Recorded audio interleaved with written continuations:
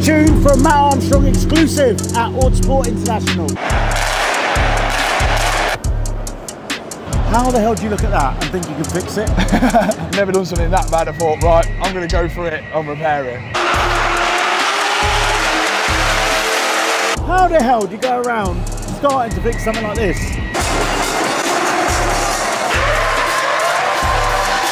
Wow! Blue, gold, blue, gold. Welcome to Petrolheadonism at Autosport International. We have some amazing exclusives, especially bringing to you Matt Armstrong's new crash damaged repair that's coming to his channel, as well as a few friends like Scoot, Jack McNeil, Ben from the podcast, Scott Matarossa, Adam C, and a few other friends up on stage this weekend. Stay tuned.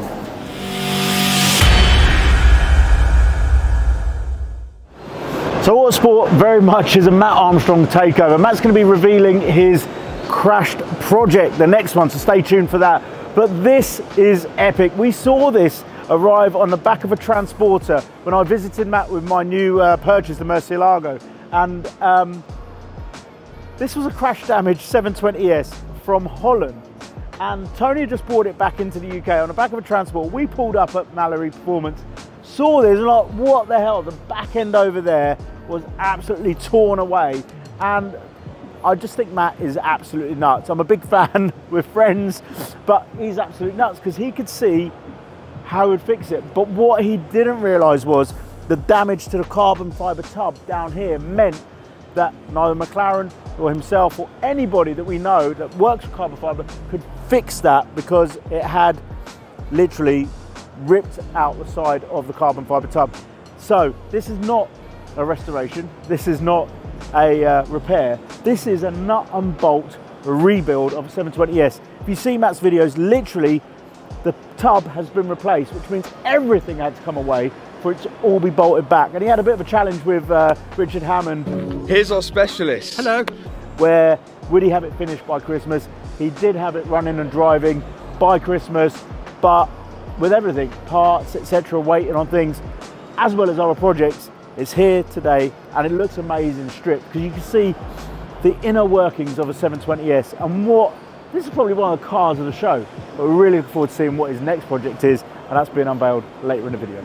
This was once a crashed Lamborghini Gallardo, but this is looking sweet, but it's when you get to the back, which is where all the action happens. Yes, it's the Matt Armstrong Gallardo, but when you see the workmanship here, the twin turbo painted orange, just to highlight them a little bit, but the fabrication work here is absolutely phenomenal. And I can tell you right now, if this was running, it would be spitting flames way past me. It'd probably roast me.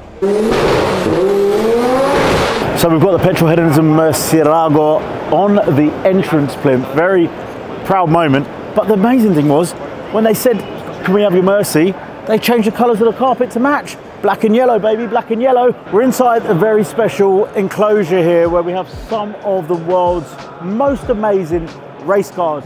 But this one here is the one I really wanted to show you. It's the McLaren Solus. £4 million buys you a track-only special. This is the actual prototype.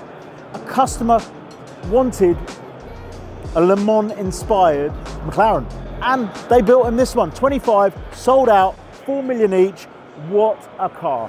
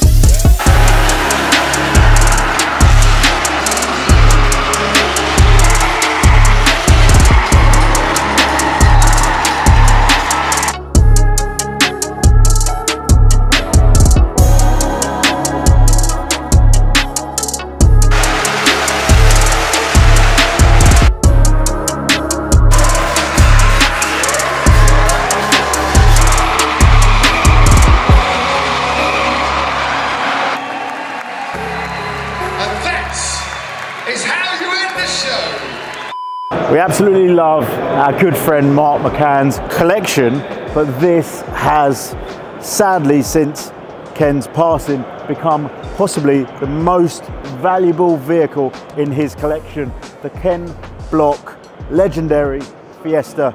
To see Mark enjoy this car, drive this car, race the car around the dirt track in his garden is wondrous, and see the smile on Mark's face is even better. From Bagsy's amazing GT86 and Navara R to this, Matt Armstrong's next project. It has got some serious damage on it, and it's another major project, but I can tell you it's a BMW. I found a small issue with Matt Armstrong's 720S. It hasn't got two cup holders, only one.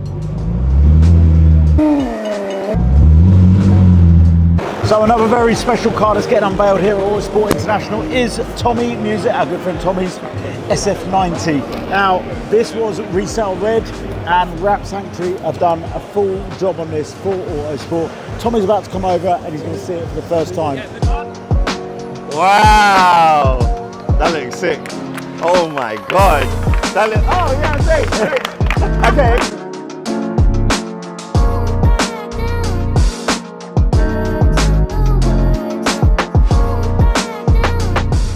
I'm here with the YouTube's favourite dad, my favourite dad, Tony, Matt Armstrong's dad. Tony, how the hell do you go around starting to fix something like this? I don't know, Matt's on about just cutting that bit out there, this bit. Yeah. And then it'll move. That's it, isn't it? And it'll just move and done. Perfect, sorted. Matt, you're an absolute legend. I love the 720 build. We're going to talk about, I want to ask you basically three questions. The M3. Yep. All right. How the hell do you look at that and think you can fix it? Don't tell me Lego. That's why, no. I look like, because it looks challenging, that's why I want to do it, because I've never done it before. So that's what like really like interests me about how to do it. Like anything's repairable, it just needs time. So like that's something that looks so bad that why it interests me, because I've never done something that bad. I thought, right, I'm going to go for it and repair it. So what categorisation has that got? It's not categorised. Oh, really? So the guy wasn't insured, so it never went for insurance. Mad. So no category. So once it's all complete, it should be clean title and it should be as good as new. It won't even show up on a car vertical search. It wouldn't. No, we've gone Except for your channel. That's it. Yeah, I've sort of like self-snitched. So I'll talk about the 720 build. Like that for me is one of the most intriguing builds on your channel, because the carbon tub swap out has literally meant a nut and bolt rebuild. Yeah. That's a special car, right? So yeah, there's literally been stripped. We've touched every single nut and bolt on that car. So everything's come off, everything's gone back on again, and it's so close to being done now. I can't wait to drive it. Are there going to be any mods or anything different to the standard S720S? We need more power. We've got bare wheels. The colour is nuts, so when you see the colour, it's going to be absolutely nuts. Wicked. And then the other thing I want to ask you is, because we've talked about amongst our friends and like people that do what you do, content create, the future of YouTube and the future of Matt Armstrong. You've got to stay on your toes. Like you're the biggest growing YouTuber in all the automotive space in the world over the last 18 months. But how do you feel it's going? Like for those that want to get into it, what do you think we can expect? It's one of them, like, you have to keep being consistent in it, keep putting out content. We're literally flat out with it, and then we try to make the most out of the content we put out. So we're putting out the main channel content, we're putting out second channel content, we're putting out Spanish channel, German channel, and now we've got a gaming channel. We're going to go Mandarin, yeah, we've got all different languages. So we're making the most of the content we can put out, because I'm worked to my absolute peak now. I can't do any more, I can't put out any more content, so the most we can make out of what we've got is the best way. So everyone wants more and more, and we're absolutely peaked out. I know, you're pulling out some real Mr. Beast moves now. It's amazing. Is that why, for instance, you mix it up between the supercars, the M3, which is really relatable, like the RS6 video, 10 million plus views? Yeah, it's insane, yeah. So the cars, again, it's a big mix-up. People love the supercars, what gets people talking, and people love them when you're out on the street, you see a supercar, you turn your head. Something like an M3 and RS6, some people will turn their head, some people don't, but on YouTube, they seem to do a lot better than the supercars. So it's nice to have a little mixture. My final question, how do you decide which ones you keep and which ones you let go? I decide, I think, when I get to the driving of the cars. So once I drive it, and then I realise like how good the car is, whether it will work for me as a daily, whether it will work for me as a track car, whatever it may be, that's when I fall in love with it. Some cars, example, the BMW M3, I thought it was going to be amazing. We did a full rebuild on it. I thought, I'm going to keep it. I drove it and it just didn't have that connection with it. And it felt, you could do 200 mile an hour in that car and it felt like you're doing 30. And like, it's a fast car, people love them, but it just didn't have what I wanted. No, I get that. But even though you've created an army of people that have won your cars now, and that's just increasing the Matt Armstrong family. And we love it. We've got the G80 M3. Yeah, of course. So, Matt, lovely to see you, mate. Keep smashing it. This guy is going places, good places, mate. I'm just blown away by your progress. Well, mate. Thank you. Cheers.